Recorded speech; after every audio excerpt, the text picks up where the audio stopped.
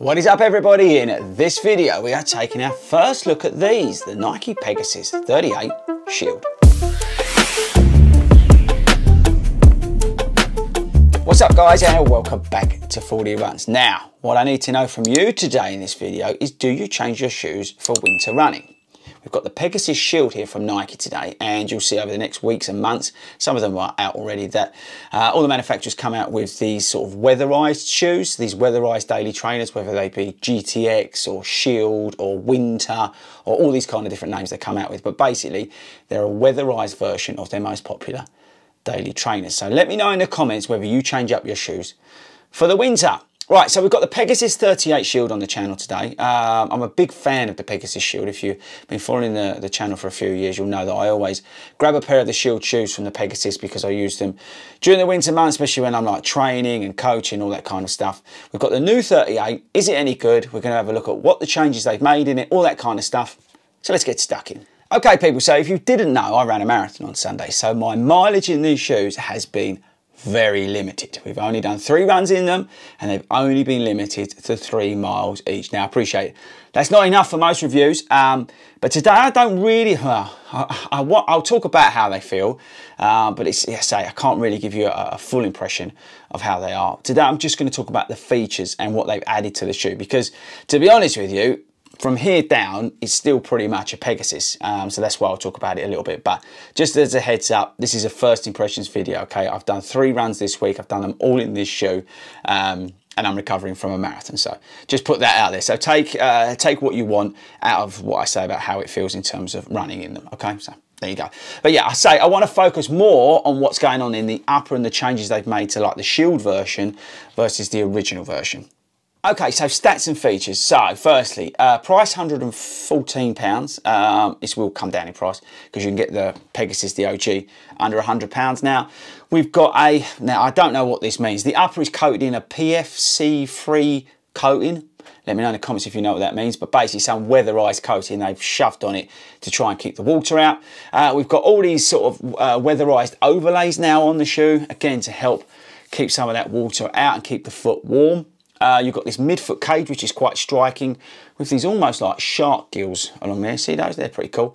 We've got loads of sort of, what's the best way to describe it? Shine at night reflective pattern on the shoe.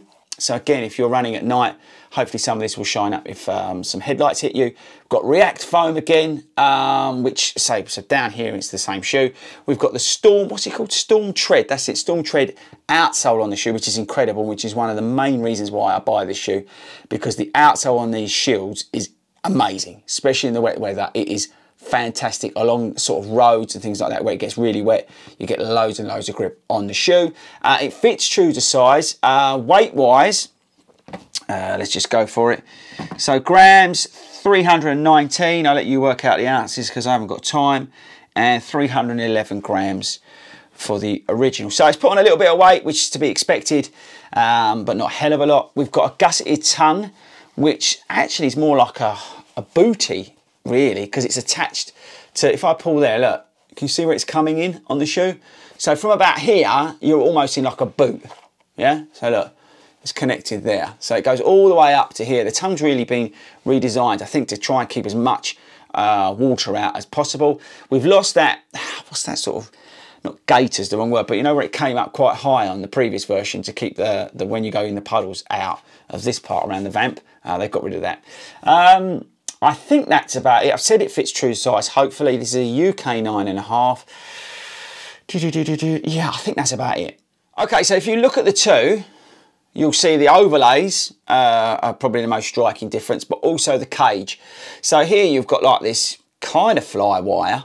What's the face? Feature, where you get that midfoot lockdown here. But where they've now got away with that, of the material lockdown, they've created this one-piece cage that wraps around your foot and really locks you down. I'm guessing that's to keep warmth in if you're running in really cold temperatures, but also to try and keep some of that water out if you're going, you know, through puddles or it's a bit mucky. So they've really tried to work on that midfoot lockdown. It works really well, actually. What else in terms of differences? But yeah, overall, the shoe is pretty much the same thing, especially the toe box. It's not been narrowed up in any way. It doesn't feel narrow So the tongues, this has got a thicker tongue, more foam in it, but this has got a wider tongue in it. Heel counters are pretty much the same deal, although this has got the overlays on it, again to try and keep the water out, but I think that's more of an aesthetic look around the back, just to try and match it all up to where they've done the bumper on the front. I think that's about it in terms of the two. This definitely feels slightly heavier in hand. You can notice it, but there's not much difference. Some shoes you put in hand when we film these things, you can really notice it, but there's not a hell of a lot of difference. As you can see, I've chewed these up and spat these out over the sort of summer into autumn months where it's been getting wet and horrible down the rivers. These have started to get a little bit mucky, which is why I switch over to these. Okay, so how does it feel? Right, so as I said, my miles will be totally limited because I'm recovering from that marathon, but the stuff I've done in it is as expected from a Nike Pegasus. It doesn't feel any different to a Nike Pegasus. The one thing I would say, and this is, I think, my imagination, but it does feel a little bit more rockered. And it's not, but I don't know, it just feels, look at, I don't know if you can see, it's not coming out.